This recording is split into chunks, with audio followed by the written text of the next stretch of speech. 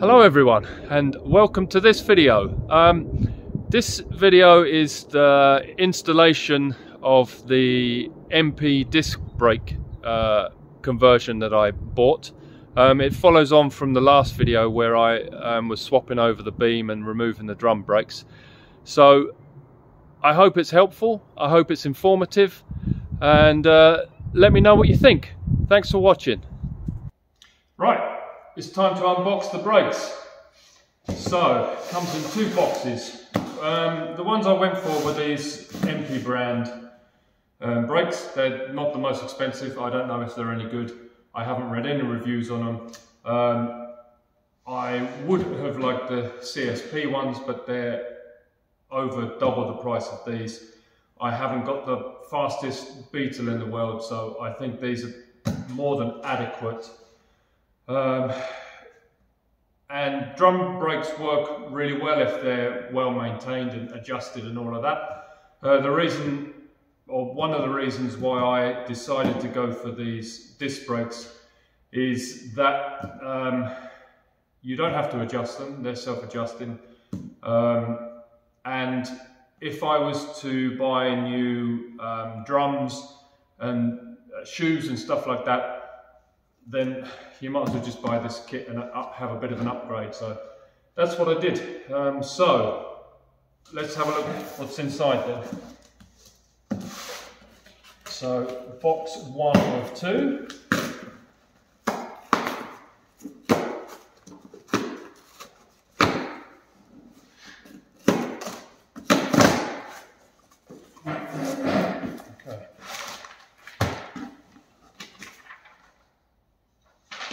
Instructions, very important.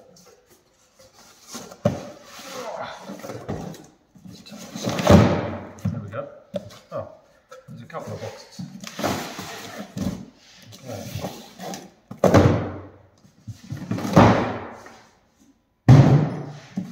So I'm guessing these are probably the discs.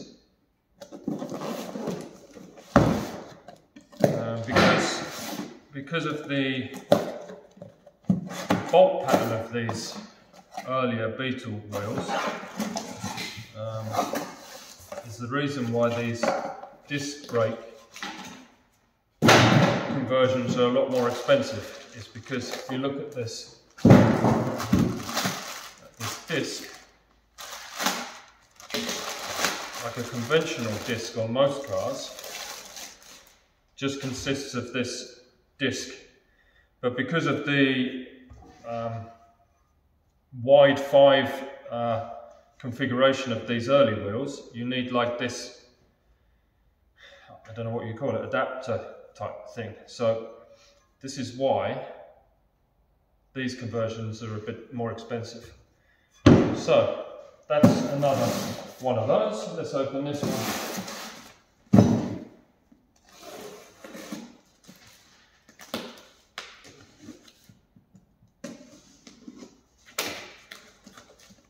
Damn.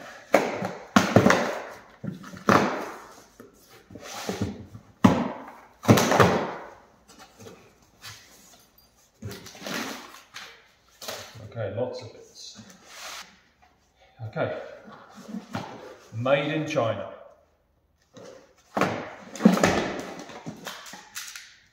Okay, they're pads. Is that the same side? Pads. Oh, it comes with a brake master cylinder. I don't need that. It's a single one as well. That's funny. I wonder why it's a single. Well, I have a double on mine, so that is not needed.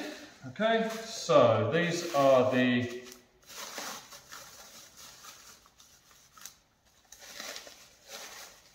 brackets to hold the caliper on. So you see this has the 3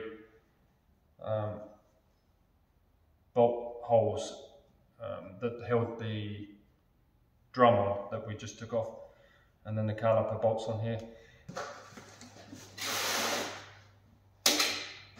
Okay, what do we have here?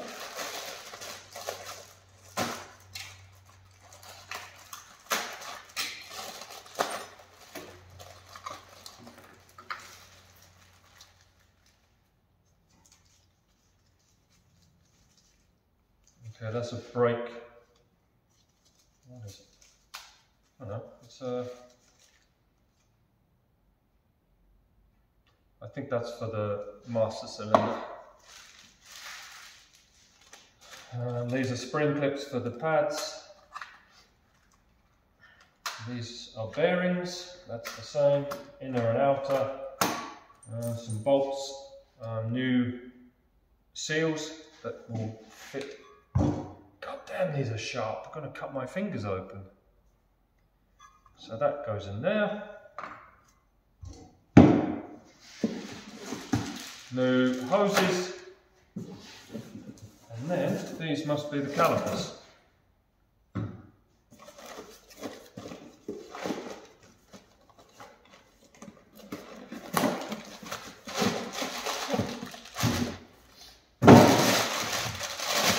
Oh, look at that.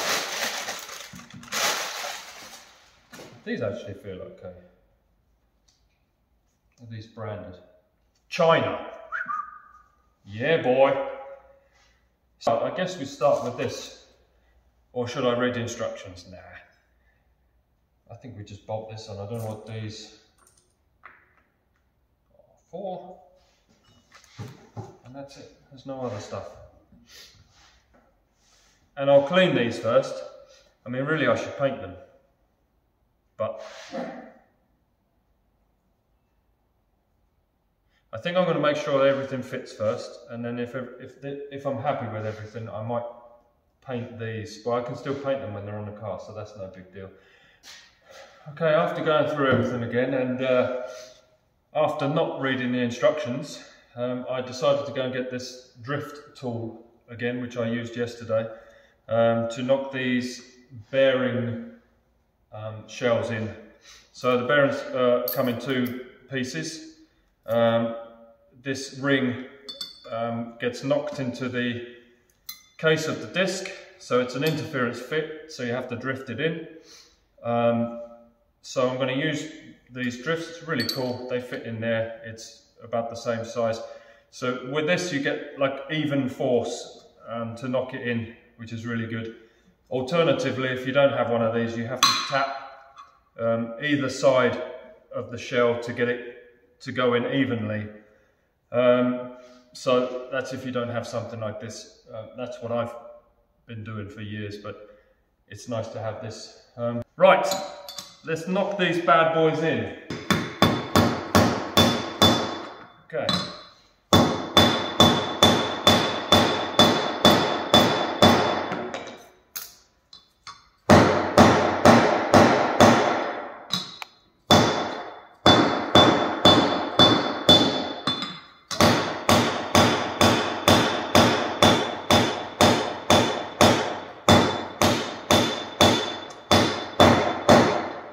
You hear the note change there.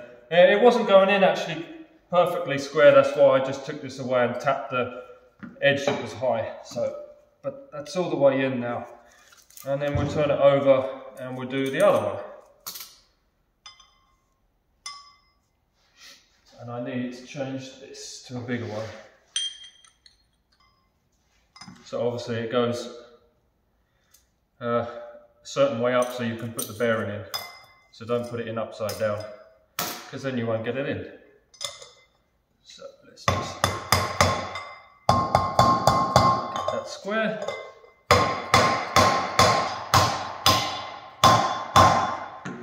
Done. Okay, so I gave this a quick clean up with some brake cleaner. I will paint this outer piece, but not right now. I'm just going to make sure this all goes together.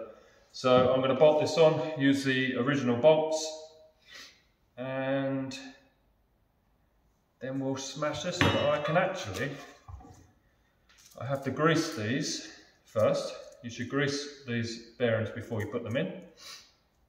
Pack the grease right inside of there. So yeah, that's very important. So I'll grease this and then I'll put that in. And then I'll put this dust shield on, and I think I will just lightly tap that with the nylon mallet. So what you do is you get a big glob of grease like that, and then you you pack it in there like this, and it pushes all the grease between the rollers. It's messy, that's why I like to wear gloves. I don't actually particularly like getting dirty. So you can see that it's packed it full of grease now.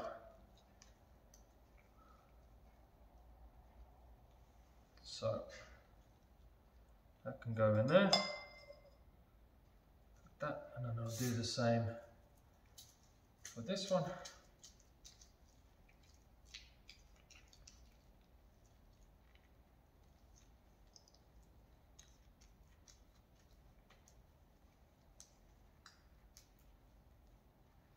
You can actually see when you force it through like this, you can see it squeezing through the bearing, through the rollers. You have to really, there you go. I'll just put that aside for now. There you go. And now, let's knock this in.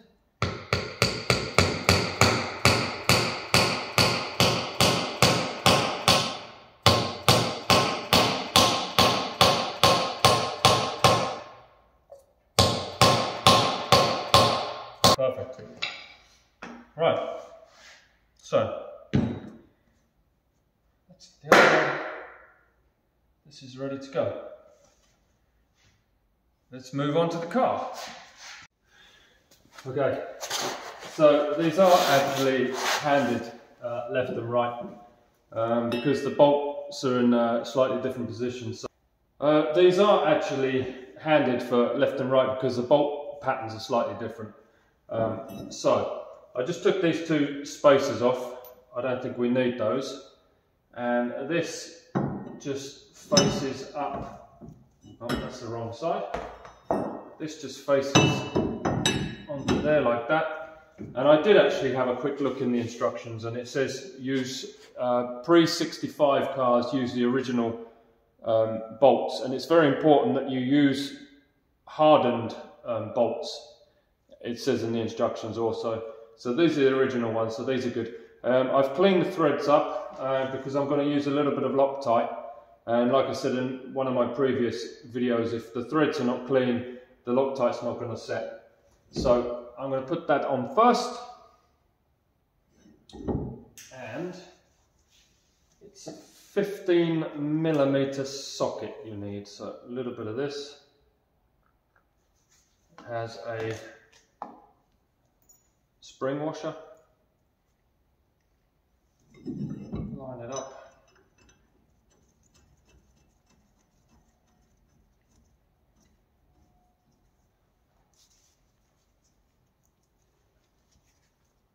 And it said you should tighten this to 25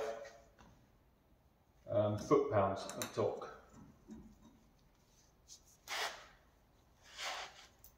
So it's not crazy tight.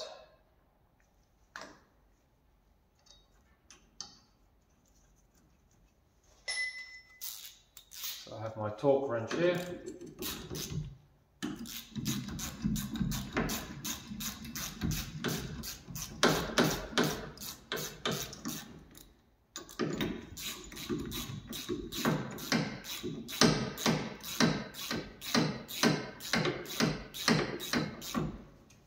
See if this works. There we go.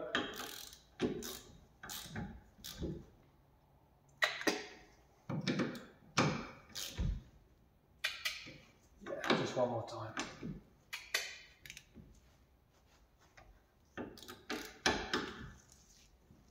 There we go.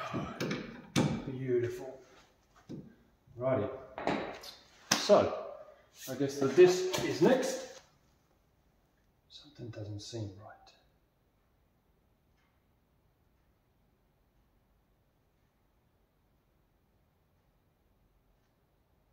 Maybe this spacer has to be left on.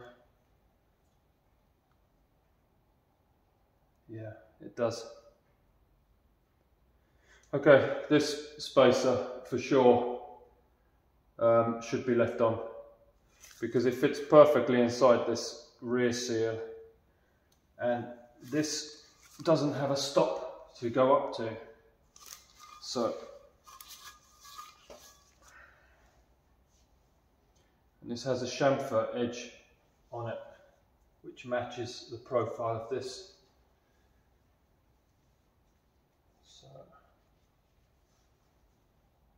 there's a couple of little burrs on there. I'm just going to clean these up. It's where I took it off actually. So I just file those off, because otherwise it will ruin, if there's any marks on this, it will ruin the seal, and that's no good.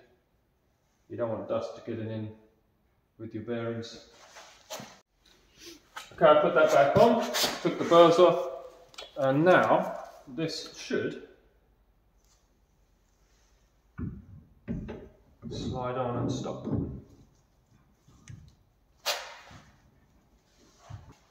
You shouldn't have to tap this on.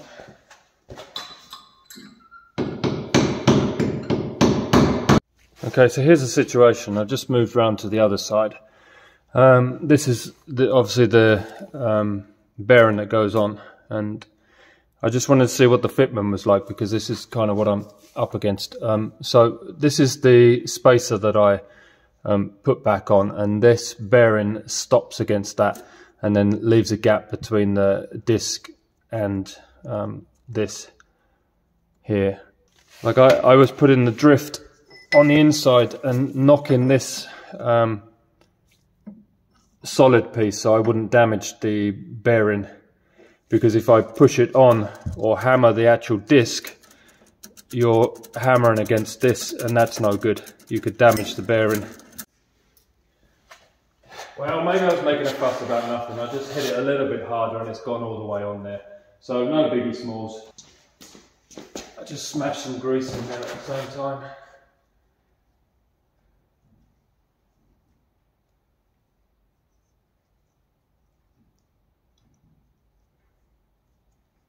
Okay, so then that goes on that.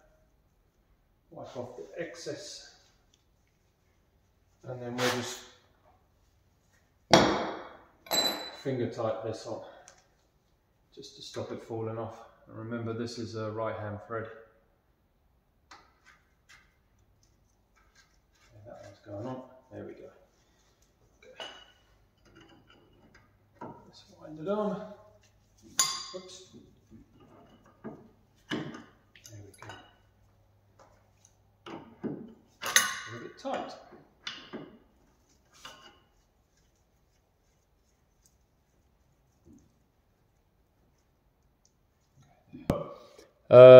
Inner pad and outer pad, and I'll put these two aside.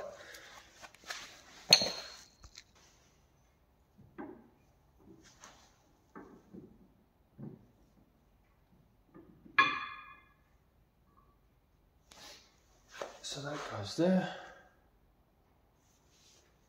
and then this one, so you have the curved bit which goes against the disc, and then that one goes there like that. Right, so I had a look on the caliper, and it has these two Allen head bolts, so I've got the Allen key ready, and these dust covers. So if we push those out like that, I'm guessing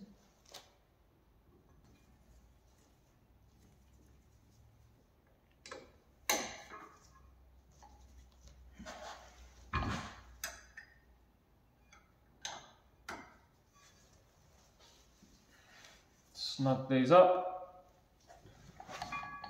Man, that's really easy, huh? Okay, I just couldn't leave without laying on some quick and dirty paint on these. I just put some matte black on there, and same on here.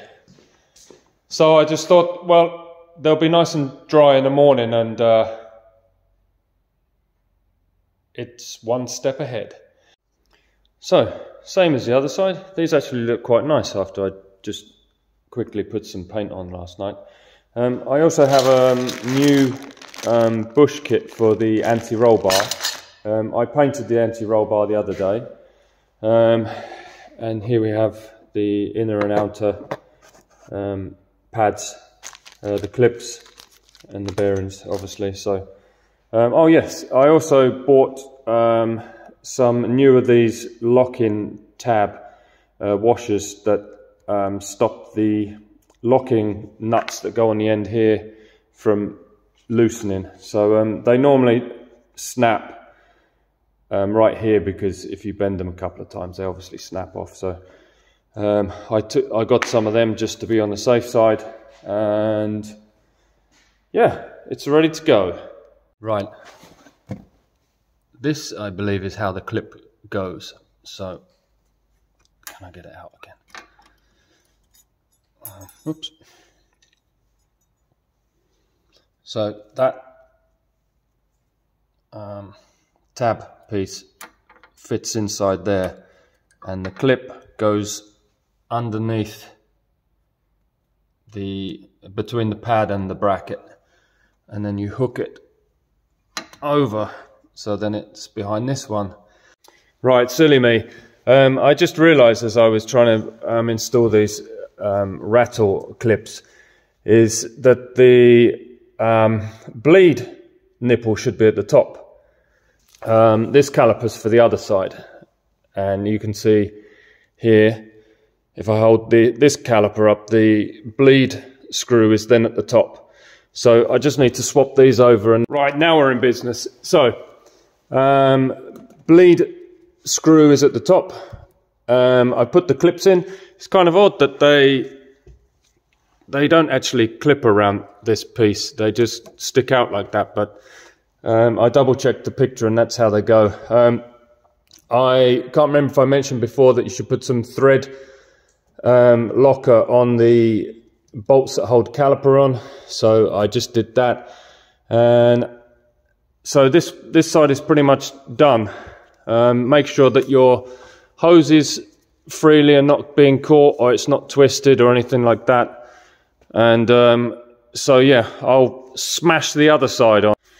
Okay, this is something I always do. I have this copper paste, and I normally add it to the parts of the pad where it's moving, where it slides, because as you can see, it actually slides on these sliders, and you have the piston inside here. So I'm going to add a little bit of this copper paste in that little groove there. Just helps it with not seizing. Where the piston goes on the back of the pad, I'll add a little bit there. But on this side, obviously the center bit doesn't need that grease, so I'll just put it either side on the pad. So the outer pad, which is this one, I'll just put a bit here and here, and then on the little groove, and then on the inner one where the piston goes, I'll just put a little bit there. It just stops things sticking and makes it slide a bit better. Okay, I just added. You really don't need a lot of this stuff. A lot goes a long way. So just a little bit in those grooves, and yeah, I'll put these in. Okay, so I've just put the shocks on and everything else on the other side. Don't forget to clean the rotors with brake cleaner, because they have like this transport grease or something to stop them flash rusting. So yeah, everything's back together. On the other side, I've set that. I've put the speedo cable back in with the circlip on. So this is the right hand side of the car, which means this is right hand thread like normal tightens if you go clockwise.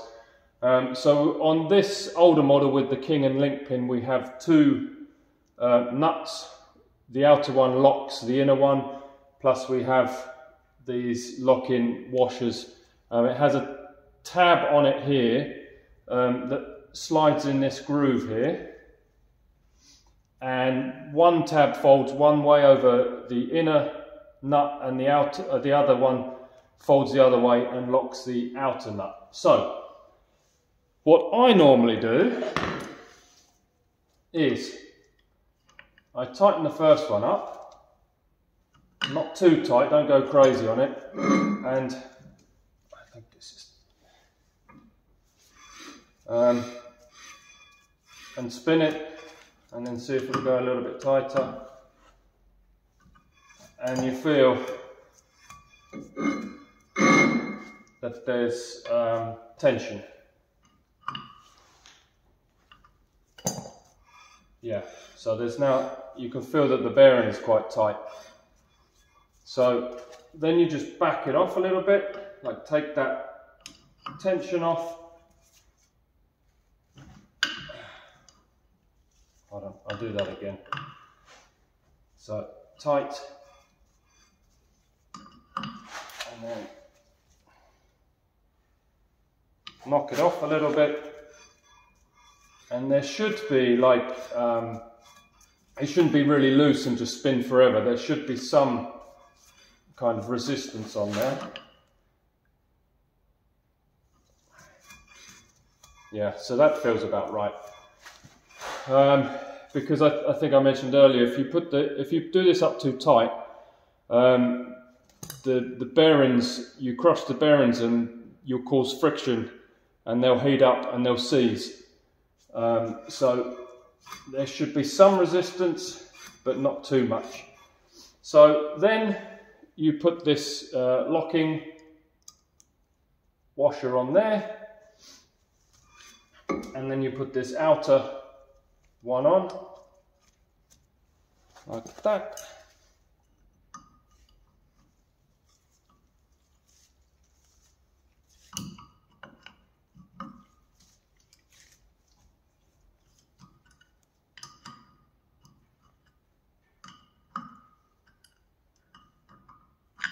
Now if I was to tighten this up, it would also move the one I've just set. So I actually have this skinny adjustable that can fit in, hopefully, behind here. Or maybe I'll just put this tab over first. So you just knock this tab over like this.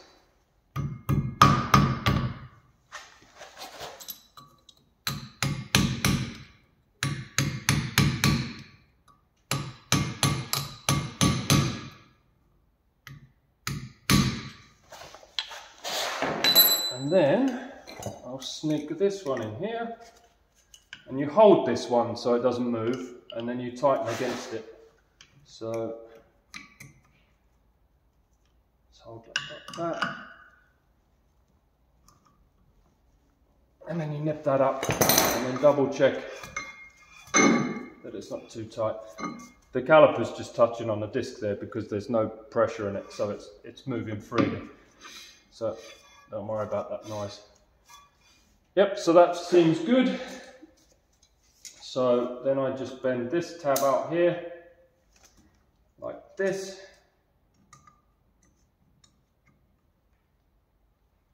And then give it a little tap with the hammer.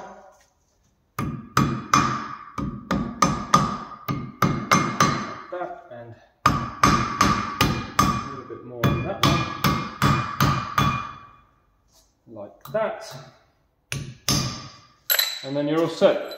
I don't know if I mentioned before the type of grease. It's just a bearing grease. I think high temperature bearing grease is good. I always put a little bit in the cap there, and then spin it, and then you just tap on this cap.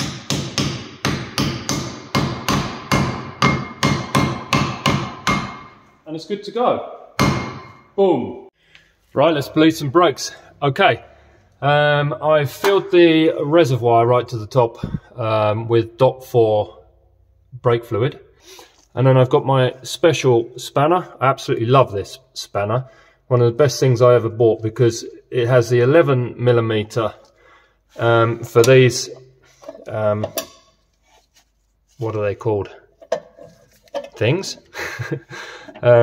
And as you can see, it's a pipe spanner, so it fits over there nicely, because so many times if you use a normal spanner on these, like an open-ended spanner on these brass fittings, that's what it is, a fitting, they round off, they're a nightmare. But with this, it's just works so much better. So, and then if I come around to the caliper, I think this, you take this seal off. I think this is a 10mm, so that's why it's a 10 and 11. Boom, look at that. Awesome. Okay, I'm going to try this. This basically you connect to the airline and it sucks the fluid through the tube. So it has this that you just push onto the nipple there, and I will turn on the air, crank this open, and it should start coming through.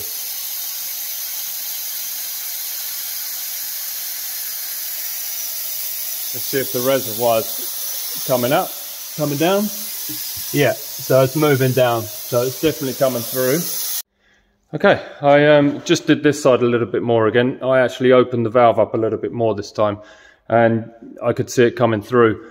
I went and pumped the pedal, and I have some tension on the pedal, which is great, and I can feel that the pads have moved, so that's great. Also, what I made here is, this is an old fluid bottle, and all I did was drilled a hole in the top, a little hole there as a breather for the pressure to escape, and then a tube all the way to the bottom. I've left a bit of old fluid in the bottom so air can't escape back up the tube, and that will just go on there like so, and then I leave my spanner on there and I can just crack it open. So what I'm going to do is I'm going to crack this open, and then I'm going to pump the brake, and hopefully it should pump the fluid through.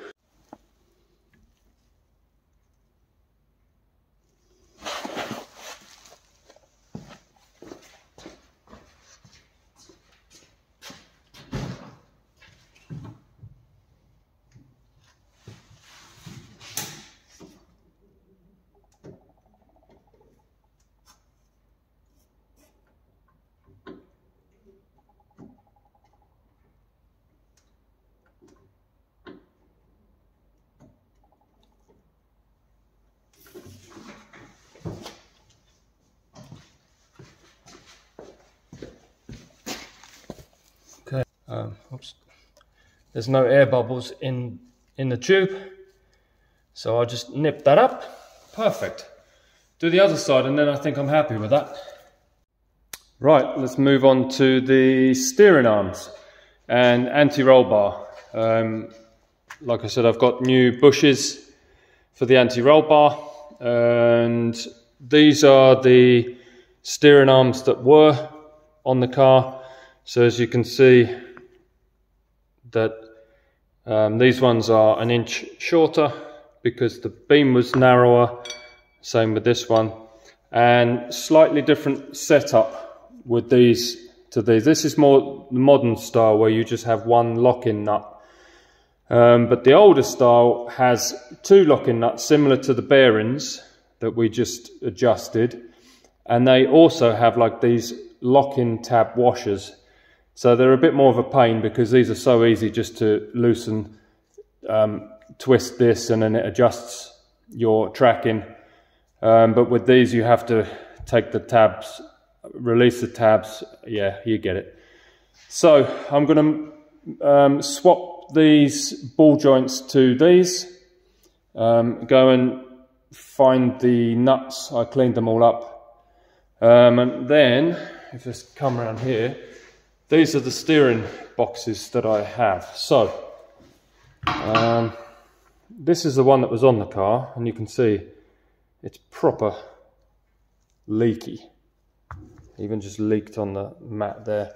And also there's nothing there, and I know I adjusted it when I changed the beam over last time, but I don't remember it being this loose. And then I have this one which I was cleaning up, and then noticed that it's all kind of corroded. This side was the worst. You know, you can see it's like corroded, exposed that. So I could, and this one feels a bit gritty, so maybe it, I don't know. So I think I'm going to take the top off of this and see what's going on inside just quickly.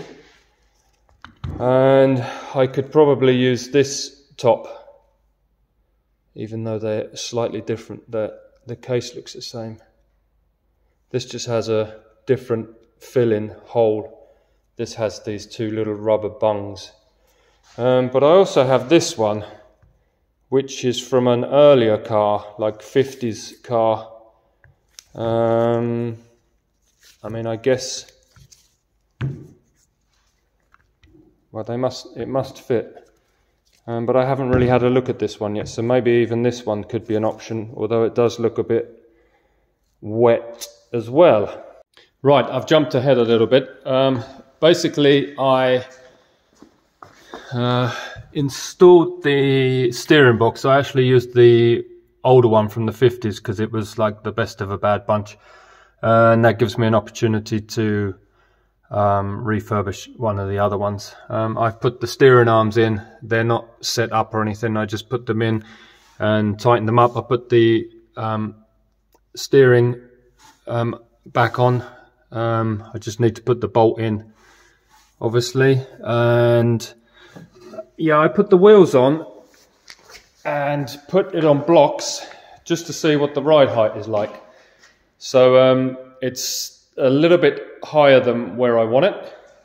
So what I'm going to do is I'm going to adjust the beam to the ride height that I want, lock it up, and then I'm going to set the toe on the front wheels. It's toeing out a bit at the moment, which means they are wider at the front of the wheel than they are at the back. And it needs to be, I think I remember, like exactly the same front and back, like exactly straight, or maybe 1 millimeter toe in, but we'll cover that. So I'm going to adjust the ride height right now to where I want it, and then that will be the next thing. I also put the back wheels back on the ground, put the handbrake on and put it in gear, because I'm going to have to get underneath the car, and I've put it on these wooden blocks, so that's really important that it doesn't roll off and squash me. So bear that in mind. Never get under the car if it's not safe. So I jacked the front of the car up, loosened off the adjusters, and then I brought the jack down to just about where I wanted the ride height, and then I tightened the locking nuts up, jumped up and down on it a little bit to make it settle. So I think that's about right. It might be a little too low, but I can always raise it up a little bit, because the back's up in the air a little bit as well. We'll see what it's like after I've taken it for a drive, and then yeah, I can always bring it up a little bit. So let's do this track in. But as you can see now, the tyres are not too far under the arches. It looks so much better. It's amazing what that extra inch can do, right? Perfect. I'm going to see what these are. I think these are 4.5 inch wide, and they are 5.5 inch wide. These have 155 tyre on it, and that's a 165. So I'm going to see what this looks like, because I kind of fancy having the skinnier tyre on the front. But these tyres are really bad. I'd have to order some new tyres, and I think I'll go for the classic Sprints, Vredestein classic Sprints, because yeah, these are nasty. So and I'll paint. I don't really like the chrome, so if I put them on, I'll paint them the same as them. So how to set the track in. So what I've done visually is put them about even. So as you can see that the front of this tyre is slightly pointing in as though the car's turning a little bit left. And if you look on the other side, it's also pointing in a little bit at the front, like it's wanting to turn right. So we want to get them about even. So this is a bit of a crude way of doing it, but I mean, I've been doing it like this on these, and I've never had a problem. But you can obviously have this professionally aligned with lasers and stuff like that, but I'm not going to do that today. So it's quite simple. You have to rotate these evenly either side, and if you rotate this one way, it will move the toe in or toe out one way, and obviously if you move it the other way, then it moves the other way. So these are all loose. I haven't tightened any of these up, so I'm going to get a grip on there, turn it until it looks visually straight, and then I'm going to measure with a tape measure from one part of the tyre tread to the other side and get them about even. That's why I put the car up on these blocks of wood, because you should have the car at ride height. If I jacked this car up so the wheels were hanging in the air, you'd get a different reading. This is one thing that's so much easier to do without the fuel tank in. So I basically get some grips on here, and then you